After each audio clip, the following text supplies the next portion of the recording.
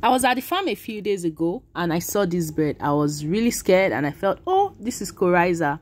So just watch this video and see how we dealt with this, how we handled this, and ensure we took this out of the eyes of this bird.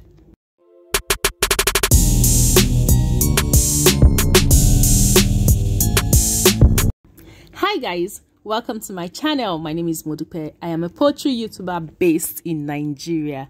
So the production from this flock has been reducing for some days now, and it's reduced so bad. Like, we are literally losing over 10 crates from this flock each day. So I was walking around the flock, around this particular row, and I noticed these birds. So the first thing I did was to take it out of the cage and isolate it. So I took it out of the cage and put it in the sick bay and just have it only in the sick bay. So what you see that the eyes of this bird is literally closed. There's something blocking the eyes of the bird, and this is what we call Coryza. So in this video we're just going to talk about the signs, I mean symptoms. We're going to talk about what this Coryza, infectious Coryza, is. We'll talk about the symptoms and likely treatment, prevention, and also control. And also you're going to see how we're going to remove this this thing is like pus from the eyes of the bird. So yeah, what is Coryza? Coryza is actually infectious Coryza. It is sometimes referred to as cold. It is caused by bacteria in birds. The disease primarily affects chickens, mostly chickens. So also Coryza is primarily transmitted by direct bird-to-bird contacts. Also, birds can contact this disease by breathing airborne bacteria and also by consuming contaminated feed and water.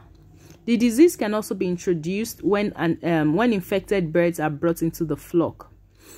Then also, birds also recover from this disease, but of course they would always remain carriers of the organism and may occasionally share the bacteria during their life.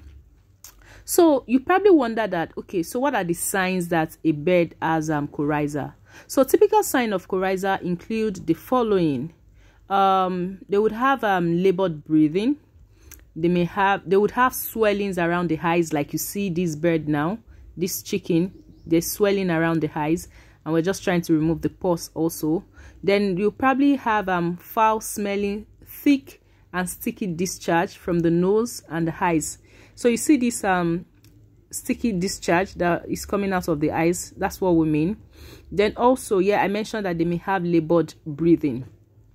In addition to all that symptoms, the eyelid of an infected bird can become irritated and might stick together, like you notice in this chicken also. Then also growing birds may become stunted. Then also this infection, how bad it is, like it affected my farm, is that it can also decrease egg production. Yes, because I mentioned that it really decreased the production from this flock. I usually have 31 crate, 32 crate from them every day. It started reducing every day, and eventually we'll probably producing like 19 crates from them. Then also the mortality can also be as high as 50%, but 20% mortality is usually the common, and the disease can last as little as a few days or for as long as a few months, depending on how fast you treat them. So the treatment, how you treat Coryza, is that because Coryza is caused by a bacteria, antibiotics would be used to treat the flock.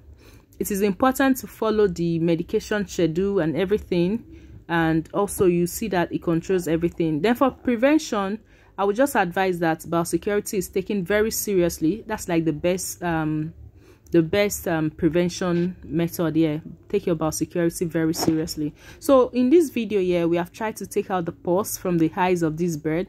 I'm actually scared. Then of course we use methylated spirit to clean it once we're done, so that it just prevents flies and all that, and would ensure that we use this methylated spirit continuously, so that the bird doesn't have irritation. So that's about it for this video. I hope you've learned something. We'll see on another video. Bye bye.